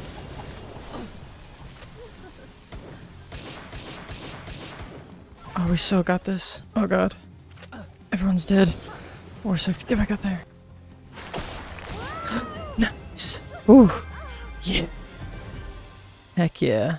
Oh, my God. And in celebration of our success, I decide to go paragliding off the tower and immediately die because it's too cold. As a victory lap to celebrate our win, I go back and catch myself the Verdash, who will prove very useful later on, and I'm not talking about for a Game Freak in the lawsuit. I spend the night grinding until I level up, allowing me to build an improved furnace. These let us start smelting refined ingots, which cost 2 ore, but now also a piece of coal. Refined ingots are going to become the primary resource for the next tier of items we need to craft, so while I've been able to grab a couple here and there, we need to find an efficient and effective way to farm it soon. I start searching around the whole map for them, and along the way I encounter these friendly little guys, and are they piggybacking with each other? That's actually so cute. Well, I guess it's time to shoot them in the face, right? After that, I actually get raided by a swarm of bird Pokemon, and there's this electric bird named Beacon who I really want. But unfortunately, like most raids, my base just goes nuclear on them, and they all get slaughtered before I can catch any. But funnily enough, I continue exploring north and just happen upon an alpha version. Luckily, I had just crafted tons of hyperspheres and easily secure it. And as cool as our current flying pal is, there's only room for one on this team, so it means it's unfortunately time to say goodbye to Nightwing. I'll never forget you. You are the true MVP of this playthrough, Nightwing. Oh my God, this thing is so much faster. What the heck? Holy crap, this is a huge upgrade. Feeling confident with some new team members like Beak, I decided it's about time to take on that third tower as well. Whoa. Who is this guy? Oh gosh. I really thought he'd be fire type because he's in the fire type area. Oh, that's definitely an electric type. He's got an electric Garchomp. I was not expecting that. Oh my God. He killed him in one hit? You're joking. Oh my God, that did bonkers damage. Oh my God, well, this isn't going well. Yeah, there was no way, okay. That one's a bit above my pay grade at the current moment. At least when we lost the Grizzbolt fight, we were making good progress, but couldn't quite close the deal. For Axel, we didn't even survive a full minute. This is where the jump in difficulty in the game becomes insane. Like, this is not even in the same league as Lilene. And believe me when I say it, this will not be the last time we see the defeat screen at the hands of Axel. Oh no, far from it. So with that in mind, it's time to make like some gears and get grinding. My goal is to get us strong enough to be able to capture the pals in the volcano region, as I figure that will give us a huge bolster in power. On the positive side, that does mean we get to see tons of new pals, like this weird imp thing, or oh, a Felbat. I don't know what that is. What the frick? That thing is awesome. What the hell? Oh no, it's a Tumblr sexy man. Also find some more bee guards in a cave and learn an interesting little fact about them. Did I just like bounce off of him? That was crazy. The alpha at the end of this dungeon is a Gobfin, who I absolutely adore his stubby little legs. So I try to catch all his underlings, which leads to... Okay, I gotta go. Come on, dang it. Luckily, a little while later while exploring, I managed to find a whole gang of them. My God, there's so many. Oh my God, they killed the crap out of... Oh my God, they're killing the crap out of me. What the heck? There's so many. What the heck? Oh my God. Dear Lord. From there, I go and speed run some alpha battles, like this cracked out Puff the Magic Dragon, the average Shawnee Do viewer, Ranboo, Quivern, who actually becomes a huge team member later on. They somehow made the ugliest pal uglier, and this guy who looks like the most annoying character from Hunter x Hunter, like, oh my god, I could not stand him. Half the Chimera Ant arc is just him squealing about freaking Meruem, holy crap. Sorry, I got carried away. Also, finally realized the production assembly line 2 error, which allows me to make some big upgrades to my equipment, like crafting a Giga Shield, an upgraded helmet, a better spear, and the single-shot assault rifle. I find a good spot to farm sulfur as well, meaning I can make even more bullets. With all that prep work done, plus a ton of grinding for spheres, we're finally able to tackle the volcano. I catch a ton more wicks in for base tasks, and the place is basically swarming with these fire lizards that I can easily catch. But as I go deeper, I start encountering some way more difficult foes, like this Vanworm whose fire hits hard, and this fire tortoise with massive defense. But luckily, after throwing some hyperspheres, I'm able to catch both. But at night, I'm ambushed by 4 foes, and one of them is stronger than every other pal we've seen here so far. 2 birds in the sky. It's a full moon. Okay, Beacon's taking a beating. Go, Reptyro. Wow, thrilling gameplay. This rock versus that rock. Dude, Reptyro's putting in the freaking work, man. What the heck? What is a Ragnahawk? Oh, come on. Oh my god, that thing is really cool. Oh my god, that thing's really cool. Oh, Farley, now's not the time for you to get up. My dog is getting up. He's sitting on my lap. Farley, why are you standing on my desk? Can't you just... Okay. I want this Ragnahawk. I only got 9 shots at it. Okay. Oh my god, he shot through the rock.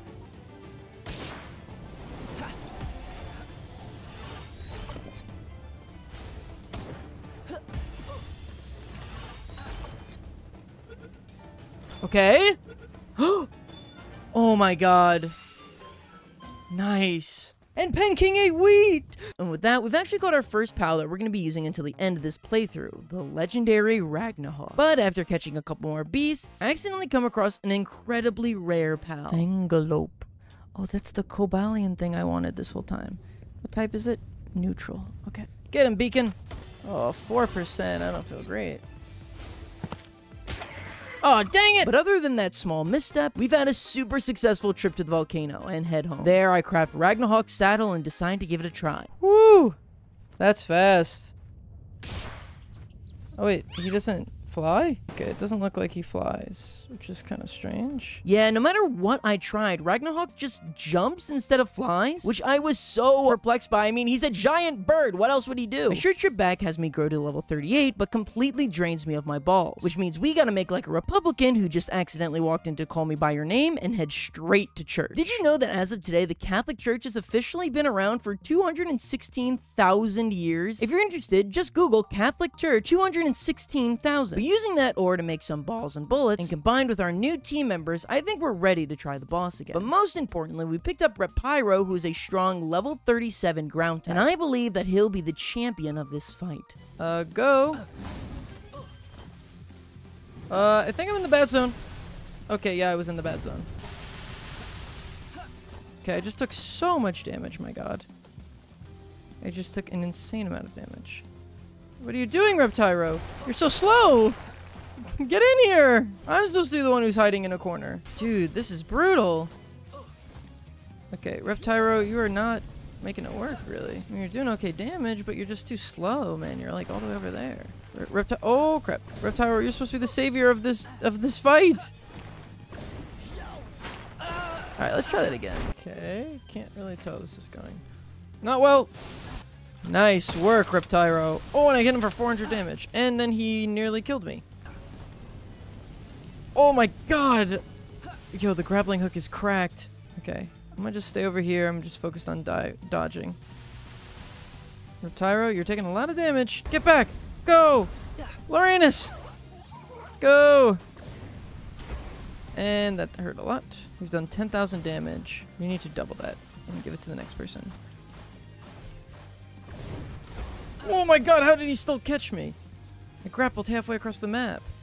Oh my god, he eviscerated me in 3 seconds. Jesus Christ. Oh yeah, I need to be way higher level for this. The main thing we'll need for our next power jump, like I said before, is refined ingots. But unfortunately, I still haven't found a good place for farming coal. So I do what I probably should have done 15 hours ago and just bing it. Apparently, there's a smaller desert around the center of the world where all of the enemies are like half the level as the desert that we've been to. This is also great because it's a completely unexplored area thus far, meaning there are tons of new low-level Pokemon to grind catch EXP off of. First up is Dig's Toys, which I don't even have a jug for. This is just a cool freaking design. I just really like his, oh my god, what is he doing? Then we got some Hangyus, you guys, and the Kamikaze birds are also way more common here, as I previously can only find them in eggs or alpha. Also find here that Ragnarok can fly, I guess. She just needs to do like a little hop and then elevate during the hop. I have no clue why hers works differently than every other flying Pokemon in this game, but irregardless, he is by far the fastest flyer I have and makes getting around 10 times easier. And after venturing far enough into the desert, I finally find tons of coal rocks. The only unfortunate thing is that there's no fast travel points, so coming here is kind of a pain in the butt. But going even deeper, despite everything in this area being like level 15, for some reason I find a level 47 alpha just roaming around. But despite knowing that I don't even stand a chance against this thing, for some reason I decide to engage.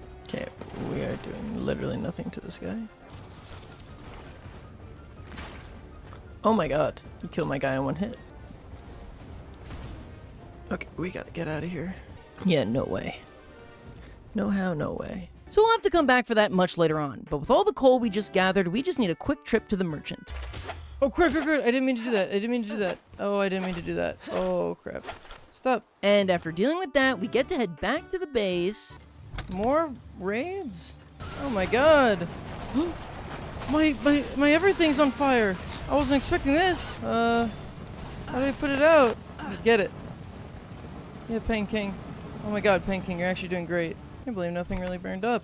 That was nice luck. And after dealing with that, we can smelt a bunch of refined ingots. But now the stop up becomes ore instead of coal, and I am sick and tired of constantly going to this church. With how much I'm coming here, I feel like I'm about to put out a terrible rap album. Hot damn hot water. Jesus, Jesus, wife, wife. So I actually thought of a brilliant idea that should solve our ore problem. And by thought of an idea, I mean still from a Reddit post. You see, this whole time I've been operating out of a single base, but you're technically allowed to have 3 different bases, each with 15 working pals. So I go to this flat area I found with 8 respawnable ore nodes. From here, I built a satellite base entirely focused around gathering these ores. I built out some extremely basic resources like campfires, beds, and berry farms. From here, I just put a bunch of pals that are good at mining like Dig's Toys and the Mud Puppies. And just like that, the Pokemon based here will dig out these ore nodes every single time they respawn, giving me tons of free ore anytime I come back here. This is probably the single most helpful thing I do to speed up grinding this entire playthrough. Like, seriously, if you're playing along, do this right now. Being able to have what's essentially limitless ore being mined while I AFK massively increases the speed at which I can make weapons, pal spheres, and just progress in general. In fact, it's so helpful that I decided to set up a 3rd base in the low-level desert for coal mining as well, letting me produce as many refined ingots as I could ever possibly want. And while we're doing base improvements, I decided to finally upgrade the storage system at my main base. I've been using the basic chest with like 8 slots for the last 40 hours, and I think half of my playtime was just spent trying to organize them. Having these far more spacious chests ends up doing leagues for my sanity. At first, I tried manually transporting every item from the old chest to the new one, but eventually, I got impatient and just deconstructed all my chests and let my Pokemon figure it out. All the new ingots we're pulling in allow me to craft a new weapon in the double-barrel shotgun. And after a ton more catch grinding in the desert and volcano, and making an upgraded set of armor too, it's time to try the boss once again. Who are we gonna want to use the most of? I have a good feeling about Verdash. I don't know. I just have a good feeling about her. Dude, Verdash already took so much damage. Back, get out of there. Oh, that hurt. Okay, Verdash, you're putting in the work. Oh, get God, man. Get freaking God. Okay, I feel a lot better about this attempt. We're doing good. That was great. Great freeze. Okay, you're doing good, but you're just not doing that much damage, man.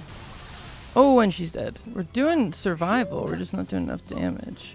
Oh, Ragnarok is putting in work. Okay, I don't think we're gonna get him this time, but we stand a chance now. Okay, I'm actually gonna take my armor off and just die. Let's try just bringing our best pets. And so I try running it back with just all my highest level pals, but once again, while we're able to survive his attacks, we're not doing nearly enough damage to finish this in the 10 minutes you're allotted. I mean, it's halfway over and we've barely gotten through a third of the way there. All that time spent grinding and gearing up, and still, we're not even close. This was the point that I started to get pretty demoralized, thinking there was absolutely no way this could be done in a reasonable amount of time. I mean, this was only the third boss. I was level 40, and I've been playing for over 37 hours at this point. So I wasn't sure how I was ever gonna get past this. So I decided it was about time to do the same thing Mormon couples do when they want their own TLC show. Copious amounts of breeding. Yes, see, I haven't really touched on this yet, but you can actually make your own eggs by breeding male and female versions of a Pokemon. And the target for a Breedapalooza was none other than Verdash, after her performance on Ghost Team in the Elite Four. So I strove to build the perfect Verdash. The way breeding works in this game is actually pretty simple, but surprisingly fun. You have to build a breeding farm and then just put a cake in a box for them to eat. Cake can be easily cooked using flour and berries, which I have a ton of, milk and eggs, which can be bought from the merchant, and honey that I can go easily farm. Then you just stick the Pokemon in there and bam, they start making an egg. Now you're probably thinking I'm gonna do a bunch of breeding of Verdash together until I can pass down all these traits and give them super optimal stats, and then train up that new baby all the way to become an ultra Pokemon, right? Well, you'd be wrong, because leveling pals in this game actually takes a massively long time, as they don't get the EXP bonus that we do from catching unique pals. So while training a pal all the way up from level 1 would be optimal, by the time I was done grinding to a reasonable level, Dexerto would have already tweeted out my death. No. Instead, I intend to make my most cruel invention yet, the Child Chewer. Yes, I will have Verdi the Verdash breed countless eggs, birthing a whole family around her. And then, once she refuses to birth us anymore, I will make her consume all of her children to become stronger. And then, the cycle repeats, Verdi relegated to an imprisonment of forever eating her own babies. But once I'm done with that, you're far from finished, Verdi. As now, I will fatten you up with the souls of every single pal I found on this journey. You must bear this burden for the rest of your life. You know, I think Peter was right. This is the devil's game. These boosts buff my Verdi to be nearly 40% stronger and 90% more traumatized. Now, with all that done, combined with a few more hours of grinding, it was time to take on the boss once again. Yo! Okay, and that still somehow was not enough. I decided to make my goal this time to try and get to level 42, as that's when you unlock the upgraded shotgun. So you know what that means. Is this an alpha male TikTok? Because I'm sensing a lot of rising and a whole lot of grinding in our future. I decided to explore the backside of the volcano this time, where I find this lizard who looks like he says females, the fire version of my sworn nemesis, and what the heck is that? Blaze out. Who I thankfully am able to catch. But as I stumble into the furthest edge of the volcano, I start to encounter tons of rare and strong pals. I'm okay for now. Oh god, I ran out of stamina. That thing is cool as hell. My current strategy is to grind my catching during the day, and then at night look for leaf monk statues, as they're much easier to see then. Hey guys, post-commentary Sean here. I actually ended up getting a lot of leaf monk statues throughout this run, and I've only realized now, like a couple of days after writing this script, that there's actually a glitch in the game that when you redeem leaf monk statues, it actually makes your capture rate worse. Like, so it does literally the opposite of what's intended to do. Early access! The following morning, I happened upon Cobalion, who I've been trying to catch for eons because he looks so cool, and thankfully this time it works. What the frick is that? Bushi? Oh my god, are they gonna kiss? Unfortunately though, Verdi's feelings of passion, or maybe just anger towards me for the whole child eating thing, shine through and she kills the Bushi. Upon getting home, I've also now collected enough Ragnahawks to upgrade my own's ability to the next level, which should make getting around on her even faster. After training Verdi on a couple more rare alphas, I decided to try my hand at grabbing Anubis once again, as his ground type attacks would be extremely helpful against the electric type boss we've been trying to take down. And it actually starts off going surprisingly well. Don't take any brutal hits. Oh, we trapped him. Okay. Where did he go? Huh? Oh my god. Is he just stuck? Alright then. Copy that. Alright. Is he gonna hurt me?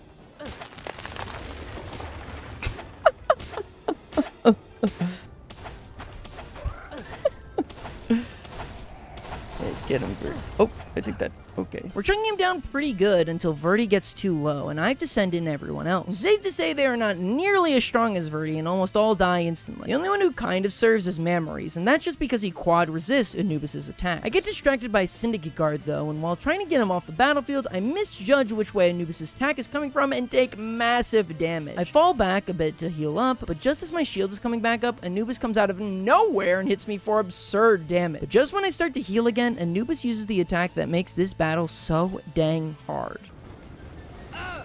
Oh, dang it, we were so freaking close. Well, you know what? I get to level 42 and get the pump action shotgun and go right back into the Axel fight, because who even needs Anubis? Alright, and there I go. Okay, so we need Anubis. I head back into the fight, and having the better shotgun this time means we get to do way more damage. Not to mention, is he... I'm gonna take this as a sign. The fact that it happened twice, I'm just gonna take this as a sign and just do as God intended. This is gonna take a while, isn't it? Alright, gotta let my stamina get back up. This is taking so long, oh my god. Oh no! It didn't work forever. At least Verde healed back up. How could it hit me from all the way over there? I think we might actually get this. Now if we can actually catch him, that's a different question. Oh crap, I forgot about this attack. Wait, I thought he was supposed to like come towards me like really fast. I think he's stuck on the tree. Get him, get him! Oh great, he was...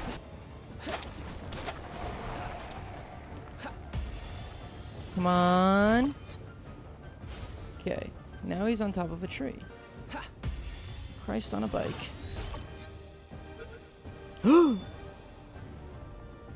Oh, dang it. I thought we had it.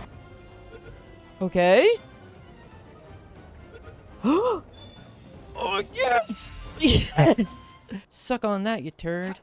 655. Oh my god. Those attacks are freaking insane. What the hell? After catching that Anubis, I actually go back for a second. And now that I know how to dodge all his attacks, the fight goes much smoother. And I actually catch him on the very first ball. And with both the Nubai on our team, I go into the fight with Axel for hopefully the last time. Please.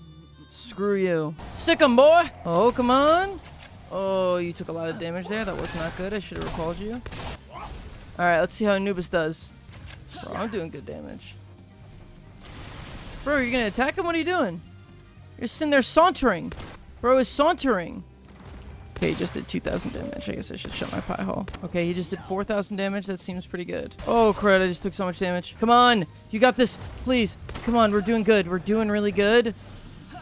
We just gotta do enough damage now. Come on. I think I gotta do more shotgun damage. God, guns do so much damage if you use them right. Jesus. That's the real secret. Okay, we're doing good. Oh, come on. What the... No, no. Not like this, not like this, not like this. Come on, we're so close. Not like this, no. Holy crap. That attack did so much freaking damage. Go Verde. Come on, Verde. Where are you? We need you.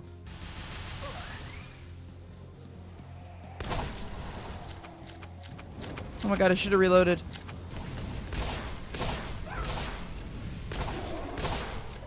Holy crap. Yes!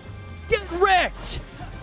Get freaking wrecked! Holy crap, I hate you. I hate you, I hate you, I hate you. I hate you, I hate you, I hate you. I hate you, I hate you. I hate you, I hate you. Die, die, perish, die. I hate you. The next boss is a fire type though, and in hindsight, probably wasn't the best idea to put every single Pal Soul I had into the grass type, who's gonna be completely useless here. But irregardless, I was feeling hyped coming off the last battle. So you know what? I decided to dive straight into it.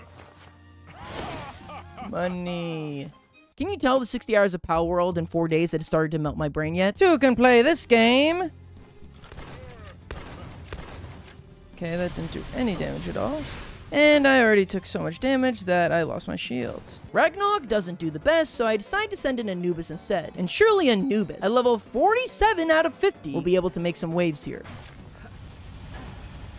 Oh my god, Anubis just got shredded. We get to the halfway mark of the fight, and we have barely even done 20,000 damage, and soon after that, I die. Except then I'm gonna have to make a completely new team for this fight, which is gonna take forever. So I decided to try and build out a team that could beat both of the remaining towers, saving me for grinding out 2 separate teams. I do some investigating to the last tower and discover he's a dark type named Shadow Beast. Since water beats fire and dragon beats dark, in order to have the most optimal team for both fights, we need a water dragon Pokemon. In Palworld, there are exactly 4 water dragon Pokemon, but the first 3 are pretty low level and kinda suck, so I opt to go with the last one, Jormuntude. Jormuntude is one of the last Pokemon in the entire Pokedex, with his number being even after Anubis's, and an alpha version spawns at level 45 in the overworld. With Gyarados being so close to the max level, I figure he should be able to carry us in the fire tower, and with the right preparation, in the final boss battle as well. But before we do all that, we gotta catch the damn thing. And I wish I could play you some live commentary during the fight here, but I think the concept of having to build another team fundamentally broke me, so I barely say a single word the entire rest of this recording session.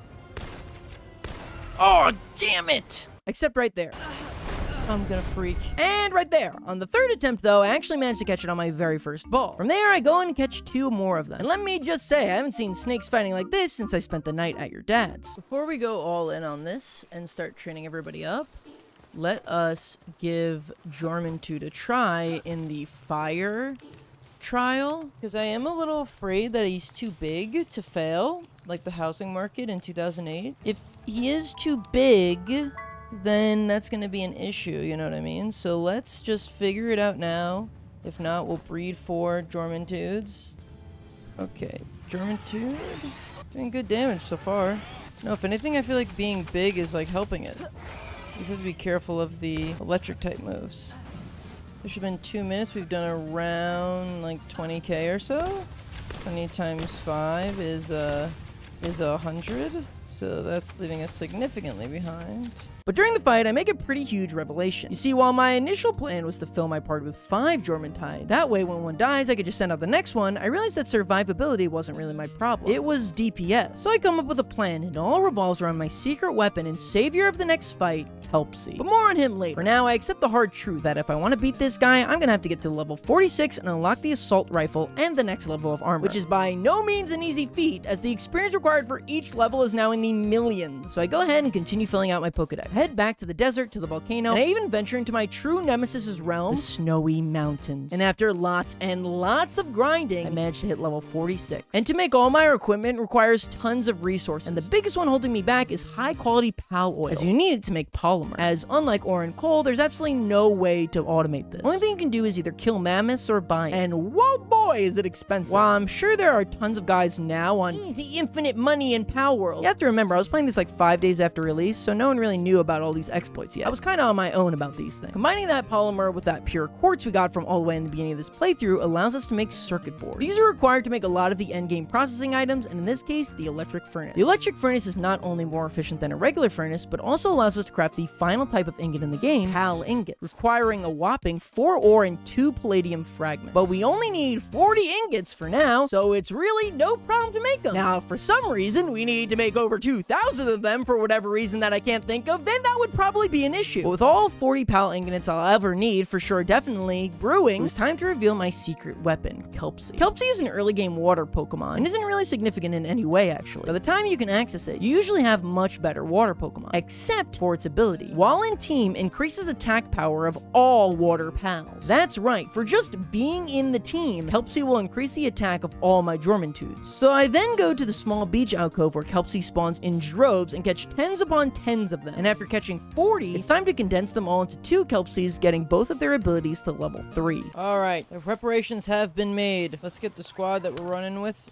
into the fray. We've got Jordy, Monday, Tittles. Then we've got Ditzy and Bongos. Level 3 Aqua Spout. Watch this. 669 attack. Okay, let's see what happens when we put Ditzy on the team. 744. 820. That is absurd. That's actually absurd. Now we've got the Pal Metal Armor, the Pal Metal Helm, and the Assault Rifle, and I guess my sword as well. Yeah, we know your deal, man. Okay, go, Jordy! Dude, this armor looks sick, not even gonna lie. Okay, he already took down my shield. Why did I do, like, no damage to him? Oh no, that's doing like... Go, go, go! Oh! Did I get him back in time? I hope so. It's doing like 2,000 per clip, or whatever it's called. Most critical, please don't comfort me after my misquote. They're mags, not clips, Johnny Do. I'm playing like butt. Okay, we've only done 3,000 HP. Oh, that's because my guys are, he was still on, don't attack. Oh, crap. Oh, I'm alt-tabbing! Oh, crap. Okay. Alright, this is a bit of a scuff start. It was a bit is an understatement here, I think. Oh my god, he just did absurd damage.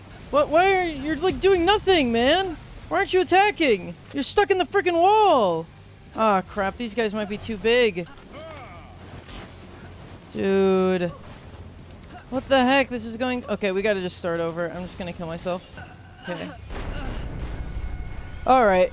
What went wrong? We did worse than when we had stinking Lucario out there. I kind of thought that was going to be a cakewalk, man. I realized there was 2 things I failed to do in that fight. Firstly, I cooked up some food buffs that gave everyone a 10% increase to their attack. Additionally, I hadn't used my Jormuntudes in my grinding at all. Since they're so large, it was a pain to use them, so I hadn't ever edited their moveset. In their current form, they only had moves that had long cooldown timers like 60 to 90 seconds, meaning most of the time my Gyarados were doing nothing. So I swapped their moves to give them a rapid use water move, and I re-enter the fight.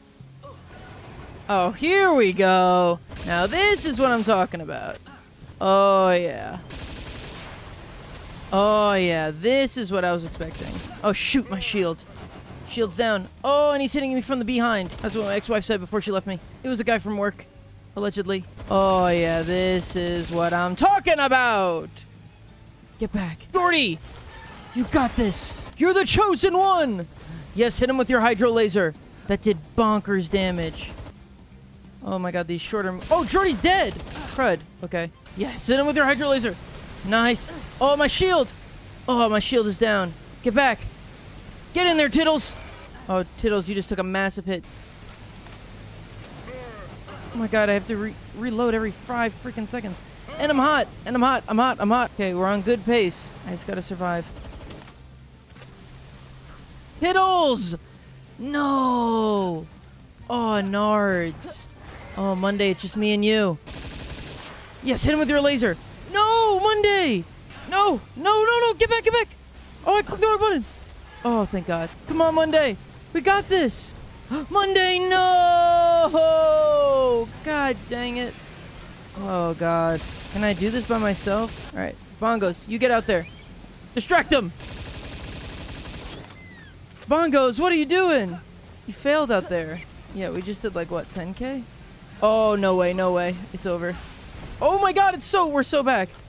Please don't have the ammo. Take me now. Dude, 1,000 bullets. God dang it, man.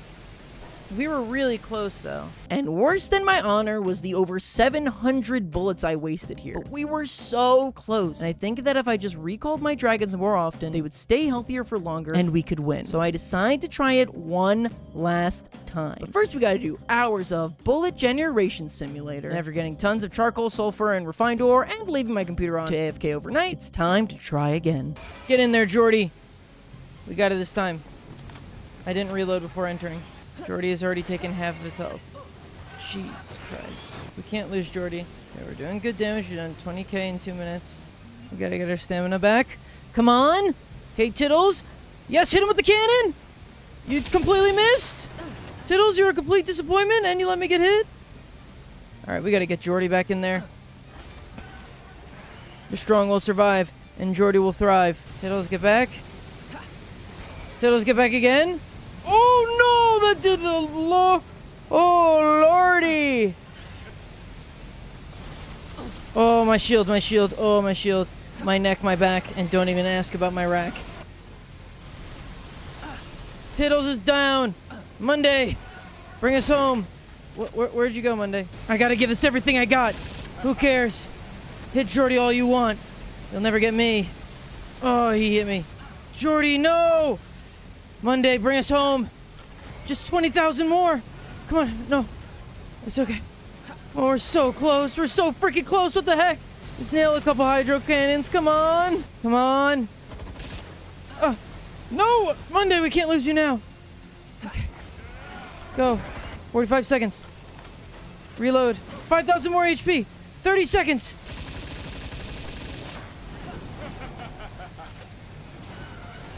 Monday's dead. It's all on me. Yes! Oh my god. Holy crap, everyone was dead. It was literally just me and Vibes. Oh my god. Oh my god, oh my god, oh my god, oh my god, and I'm cold. Yes! And with that, after far too many attempts, we had beaten the second to last boss in the game. Now, only one challenge lied in front of us. In order to prepare, I tried to gather up some Pal Souls in order to power up the Jormy game. I read an article that said elite Pokemon sometimes drop medium Pal Souls, and I can confidently say it must have been one of those AI-generated game rant articles, because that could not have been less true. I ended up having much better luck by just opening chests in the desert, as many of them contain small and medium Pal Souls. I invest them all into Jordy, and with that, Team Jormantude is ready to take on the game's final boss. You don't stand a chance against me, Mr. Gojo. I know what happens at the end of the show. Victor, baby. You're going down.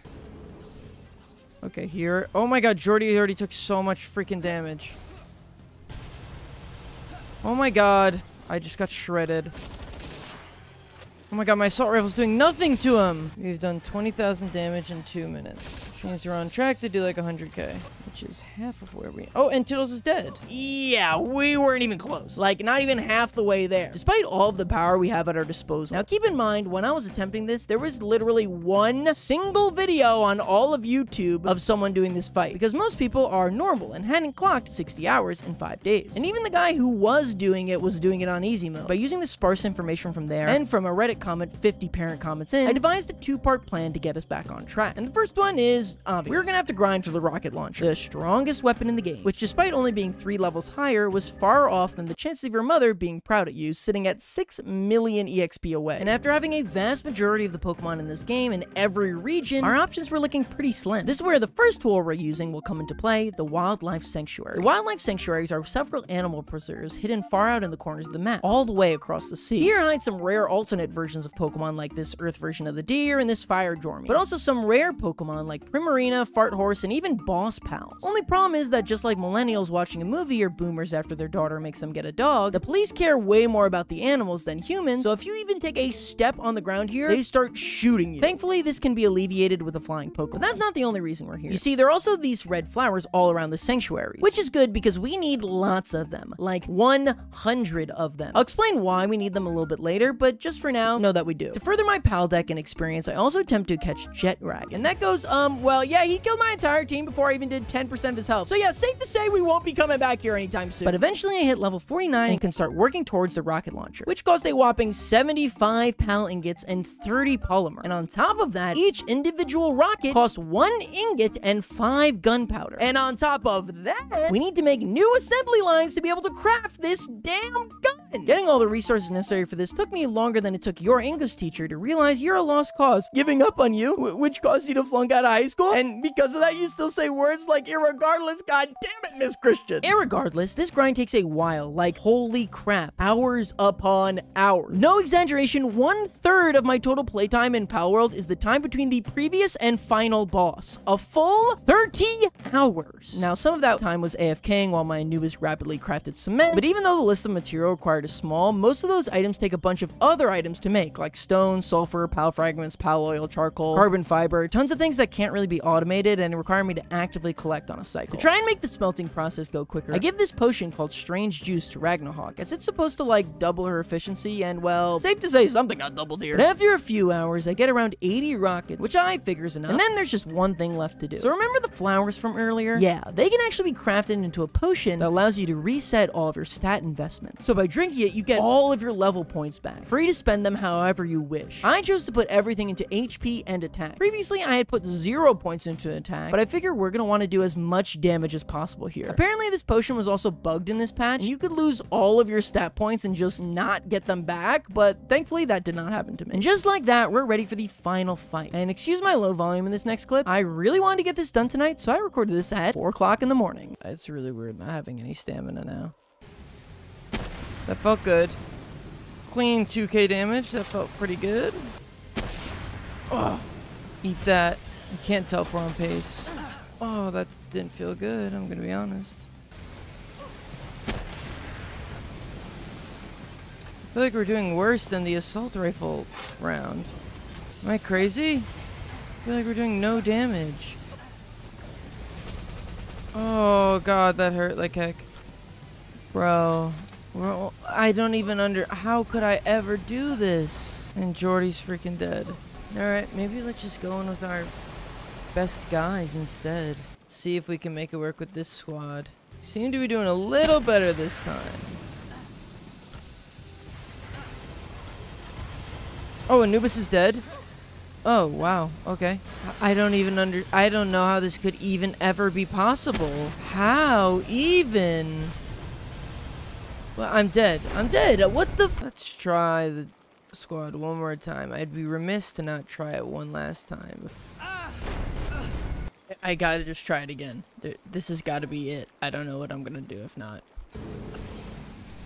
Attempt after attempt goes by, and I just cannot succeed. Even though the past hours of gameplay have been building to this moment, the fact that I built my entire team around being able to use it in this final fight, it all wasn't enough. At this point, I was frustrated and annoyed. I had been working on this video for 8 days, 14 to 16 hour days, and knowing that I had a sponsor deadline in the back of my head, every second I couldn't succeed was just stressing me out. And at my lowest, I decided to just load into the battle on easy mode. I mean, how many people would even notice? Only 30% of people even make it this far into the video. Just do it, give in, and cheat. It's the only way to get the video out on time, Shawnee. As I loaded into the options menu, something occurred to me though. Was this really who I was? Was this really how I wanted to succeed? By cheating? No. This is not what my people would want. I was born inside a Donkey Kong machine. My first word was Glover. I swallowed a Wii remote once. I am a gamer. And without honor, what's a gamer? Just a neurodivergent man who's not quite sure what deodorant is. So unlike my 7-year-old ex-wife, I refused to cheat. And instead, it was time to start training up a new team. And it all started with Jetragon. Jetragon is one of the few legendary pals in this game. And as we saw before, he is tough. But I made it my goal to not just catch 2, not even 3, but 5 Jetragons to serve as my team. Their legendary strength and type advantage undoubtedly letting me finally best Shadow Beat. But catching just 1 Jetragon is easier said than done, as this battle is nails hard. Like, almost on the same level as Shadow Beat. Fortunately, unlike Shadow Beat, there's no timer, so we can take it a little slower. One huge problem immediately starts arising though. I have to use the rocket launcher to even stand a chance in this fight. Whenever I do, it'll blow up stones that I then auto pick up. And since I took all my stats out of weight, they immediately prevent me from moving, and I take huge damage. And ultimately, what am I holding? What am I? Oh, I blew up a rock. Oh my god. Blew up a rock. It only did 114 damage. Jesus. I'm dead? So I try it again. Go, we're stuck in the freaking wall. Are you joking, man? Oh, great. And we fell through the world. Or no, we're still, I can't even see. Oh my god, this is not the time for this to freaking happen. Oh my god, I'm actually really tilted. I'm gonna have to bleep all that, but I'm actually so tilted. Oh my god, that is, I was doing so well, and then just the end of this game is frustrating me to no end. Jesus Christ, dude. This is just ridiculous. So after like 10 minutes of me whining, this time I don't even mess around to the ground. I just stay up on Ragnarok and fire away at him until he's weak. I have to use way more rockets this way, but the lack of stamina and weight just makes this fight so much harder. I've also crafted 43 of the highest tier Pokeballs in the game, Legendary Spheres. And even at just 100 health, it's still a 2% capture rate. So I go through nearly 30 balls before. Okay. There we go.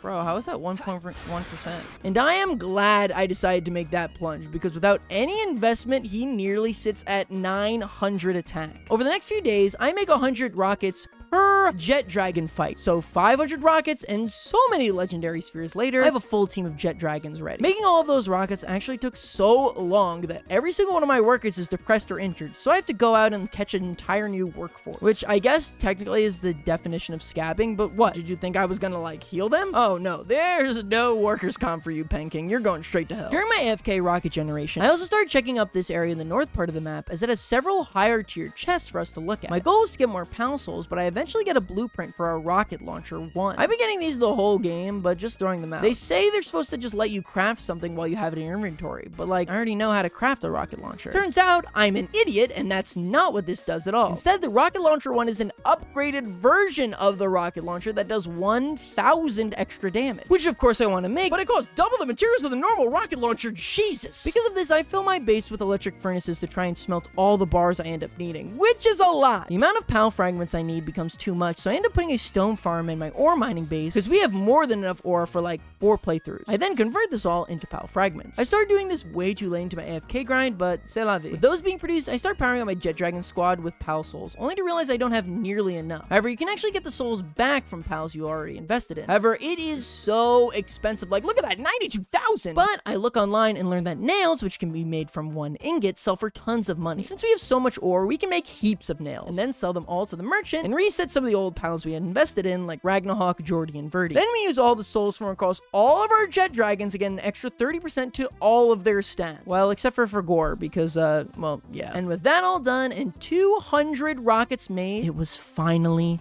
time. PAL metal armor on. Let's go. Let's go. Yeah, I know your deal, bro. Oh, okay. That did good damage. Jetty's doing good damage in there. Oh my god. Oh. That did so much damage. Oh, okay. Oh my god. We're doing it. Okay, we did 10k in like 20 seconds. Jetty, we gotta watch out for your health. But Jetty is getting in there, man. He's a monster. Oh, Jetty got frozen. That's okay. He didn't seem to take advantage of that opportunity at all. I'm about to get frozen. I'm frozen. Jetty, save me. Okay, we've already done a quarter of his HP. We gotta survive. We gotta survive to win. Remember that. Come on. Eat this. Yeah. Yes. Yes. This is my perfect victory. Oh, I took so much damage. Okay, we gotta be careful. We gotta be careful. Okay, we can't die here. We can't die here. Just focus on not dying. Okay, come on. We gotta dodge this. I don't know what he's gonna do, and I'm scared. Just run. Just run. Just run. We do have a rocket if we need. Jetty, I don't know what he's doing. Oh, he's attacking. Yes. Shrug off those hits. Shrug him off.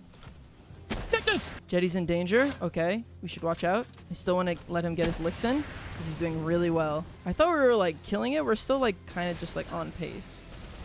Uh-oh. Oh, my shield. And I hit the wall. I'm just leaving Jetty in until he dies.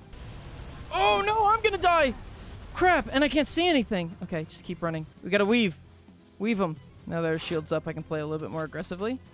Come on. I don't even want to say anything. I'm like just too nervous. Oh, no, no, no. Okay. We dodged, rolled out of it. Hit him in the face. Thank you very much. Come on, Jetty. Just keep it up. Keep it up, buddy. Just me and you to the end. What the heck's that? I don't know. It doesn't look good, though.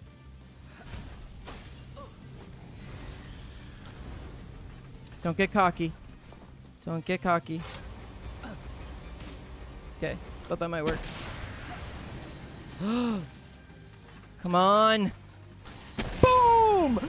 Yes! Yes! Yes! Yes, yeah. Eat it! Eat it! Eat it! Yes! I've unlocked all the achievements. Yes.